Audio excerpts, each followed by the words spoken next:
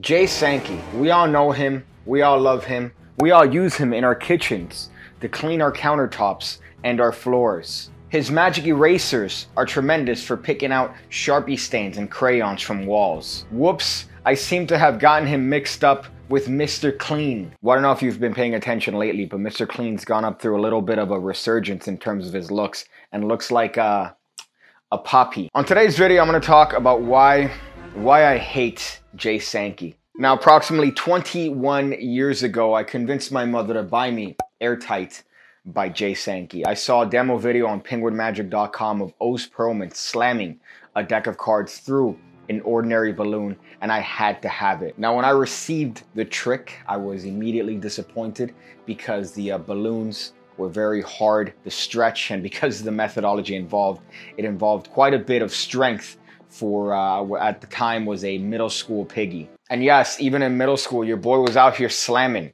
Your boy was out here dunking donuts, if you know what I mean. I was out here getting girls pregnant. But alas, the stretching of the balloon was very aggravating, but it got me to learn a very valuable lesson. If you can't handle the heat, then stay out the kitchen, dog. And also it introduced me to the mind of Jay Sankey. Nobody in their right mind would have ever come up with this unless they were Jay Sankey. Nobody who at any point in time looks at a balloon and a deck of playing cards and goes, I'm gonna put those two things together. And that's why I hate Jay Sankey, my friends, because he is that damn creative. And I wish that he could release to the world what brand of drugs he consumes in order to have his mind just go off in the places that it does. Is it that he's Canadian? Because all my life I've only been taught that the only good thing out of Canada is Celine Dion. So recently Jay Sankey put out a product known as Switch Clip, and Dapper D from my Discord, shout out to him, had it sent out to me directly from Sankey Magic. Thank you, Dapper D. If you were in front of me,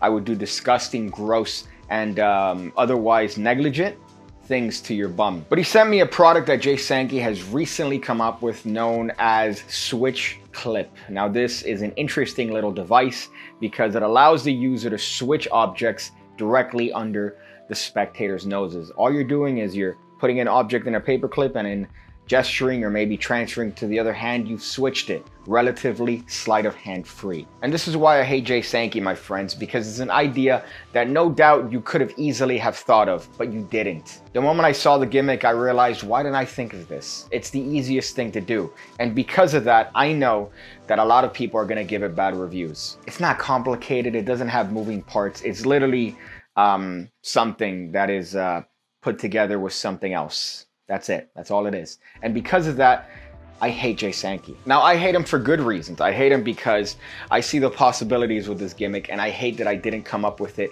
previously to rack in those sweet, sweet magic dollars. And because of that, I know that people in the Magic Cafe are probably going to give it a bad review because of what it is, because of how it's put together. But I see past that. I see past that and see the possibilities of what you could do with this bad boy. That's it. That's the gimmick right there, my friends, or at least a portion of it. But this is what allows you to switch things in play with other things without necessarily resorting to very complicated sleight of hand. It's a very well-made gimmick.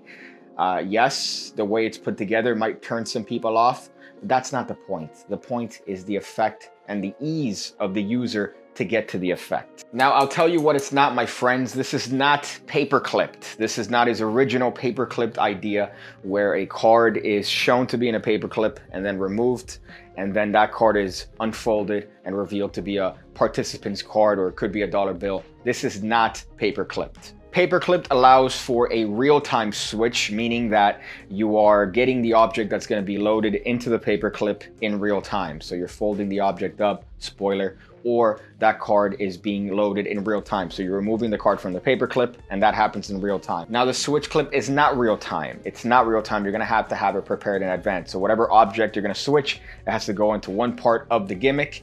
Then the other one that's to be switched is folded by the spectator or folded by yourself, placed on the actual paper clip itself, and in a very natural action, it's switched. Again, relatively free of sleight of hand. And I think this is the perfect example of the mind of Jay Sankey at work. Why? Because this man is thinking about paper clips. Who in the right mind is looking at paper clips and going, yeah, Yeah, I'm gonna do some stuff with that. You have to be completely out of your mind in order to be thinking about paper clips the way Jay Sankey does. The switch clip doesn't use sleight of hand relatively. Yes, you are gonna have to maneuver that actual clip in some capacity, but it's not hard. I did it right now, just like that. I could do it here, like this. I could do it in many different ways that doesn't require a lot of effort or a lot of sleight of hand, really, especially compared to a more complex trick like paper clipped. Now, because of the nature of the gimmick and the way it's made, there are some limitations. There are gonna be some limitations, and you are gonna have to give up an entire hand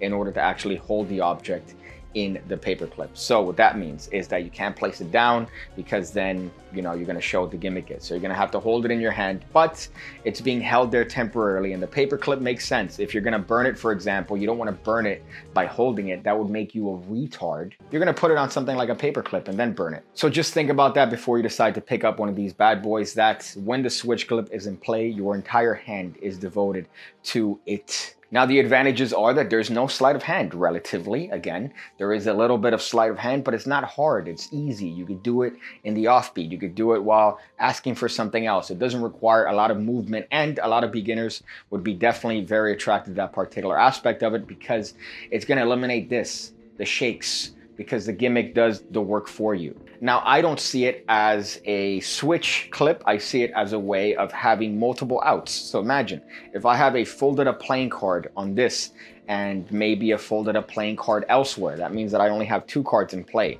If those are misindexed cards, then that would be up to 4 outs that I could have directly in the face of the disgusting spectator. So I could hold a clip with 1 card the entire time, go through whatever process I want, and take the card out of the clip, unfold it, and it's going to be right each and every single time. Again, to the spectator, it seems like 1 card is in play the entire time. It doesn't go in an envelope. It doesn't go in a card box. It doesn't come out of anything. It's there the entire time. And to me, I think that's worth the value of the clip itself. Now, that is the interesting part about Jay Sankey. You see him working on old things and making them new again. So somebody might look at this and think, oh, it's just paper clipped. It's just paper clipped. It's not. It's much more than paper clipped. But at the same time, it does have its limitations.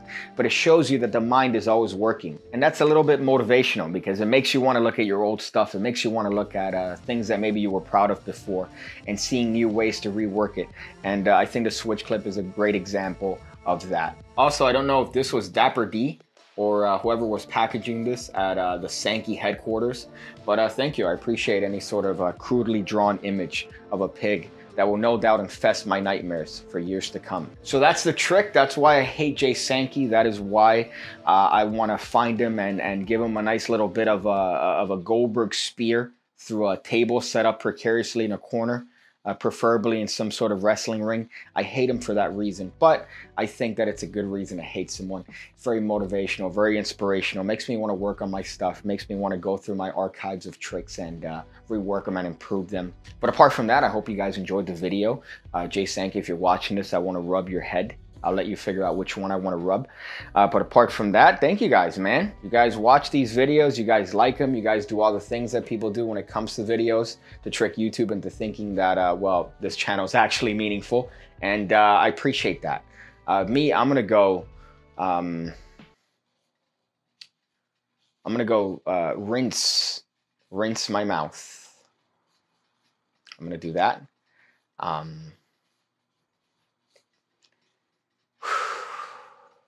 I went grocery shopping yesterday. It was fun. It's always a good thing. I've realized the best times to go grocery shopping are Sunday nights when they're gonna close, maybe like 2 hours before they close, or I would say maybe Tuesday afternoons. Now, typically on Sunday nights, you're actually gonna find quite a lot of what I refer to as shotties. By shotties, I mean the thick ones.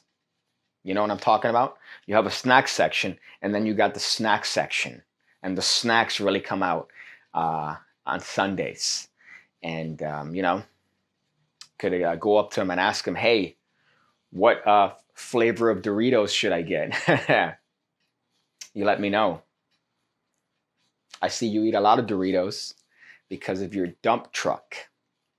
Because of that dump truck. So I want to know what Doritos are going to get me in that dump truck. with consent.